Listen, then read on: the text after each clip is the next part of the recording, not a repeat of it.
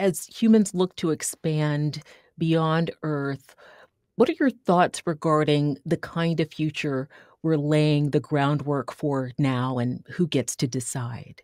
The groundwork to actually build the kind of future we are hearing, we will be absolutely required to be able to sustain humans in low Earth orbit beyond just say in the International Space Station or the Tiangong Space Station.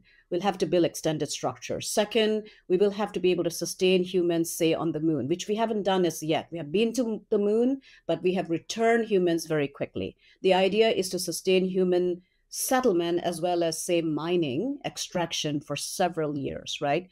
So those are the challenges. And the final challenge is that today, the infrastructure for communication, for time zone, it's vital to build time zones that are relevant to those celestial bodies. So the US, China are investing in, say, a concept called LunaNet for the moon, which is a lunar based internet and time zone. The moon has a different cycle than Earth. And then finally for Mars. So those are the requirements. And then the final requirement is that once you extract the resources, which are, say, platinum group metals that are worth millions of dollars today, we will have to find a way to build them into actual sustainable infrastructure. So that's a challenge that has to be cracked, say, in the next 10 years.